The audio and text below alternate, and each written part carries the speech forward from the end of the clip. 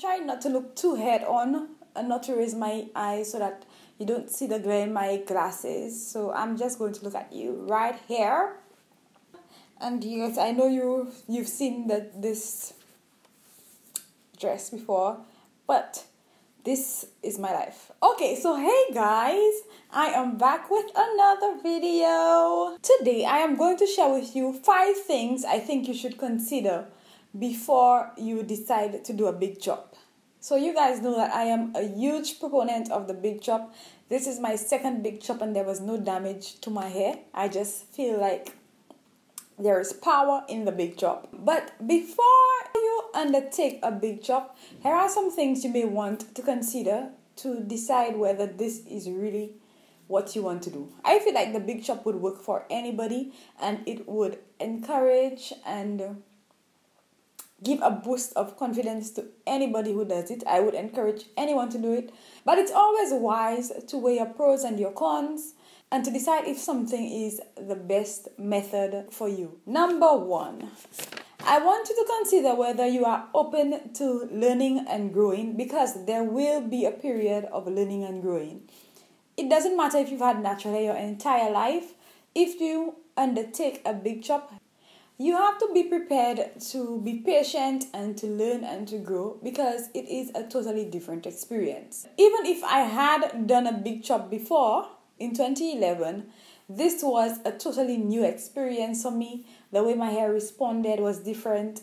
The way my long hair responds to certain styles and the way my short hair responds to certain styles, very different.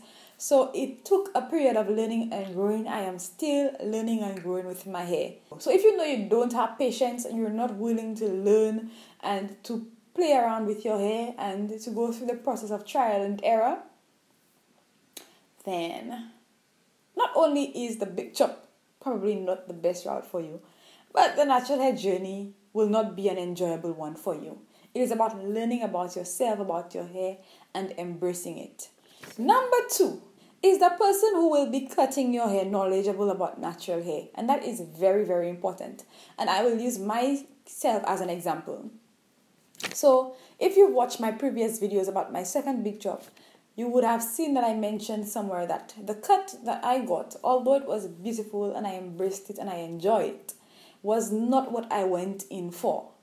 And no shade to my hairstylist. She did an excellent job. She handles natural hair well, although it's not her favorite. But I think what prevented me from getting the cut that I wanted, which was a little longer than what I got, is that my hairstylist did not account for shrinkage. So my hair was stretched when I came to her. She cut more than she probably would have cut if she realized that my hair would have shrunk so much.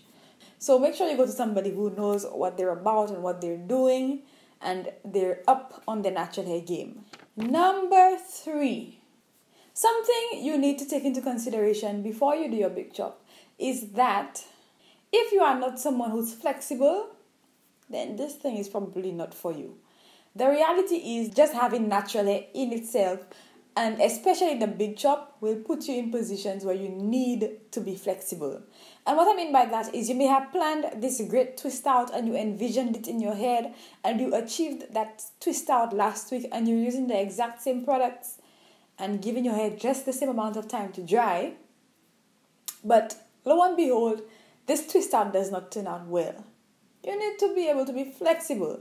What having natural hair will teach you is that you have to roll with the punches and always have a backup plan. For example, for me, I use head wraps a lot when my hair is in this stage, because if my hair does not turn out the way I want, I need to have something where I can still look cute. Yes.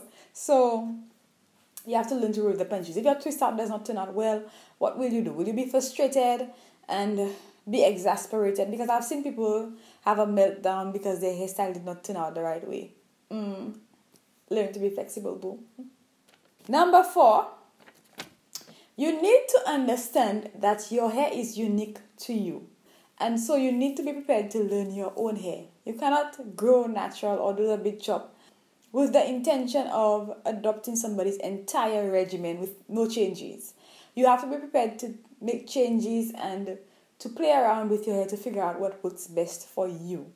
So yes, some techniques of mine will work for you, but you have to be willing to, dibble dabble and play around with certain things. And that's how God made us. He did not operate like we were factory products. He designed us individually and counted our individual hairs on our heads and decided what density we should have and what texture we should have, even if you're identical twins. You're no mistake, boo. The Lord fashioned you individually.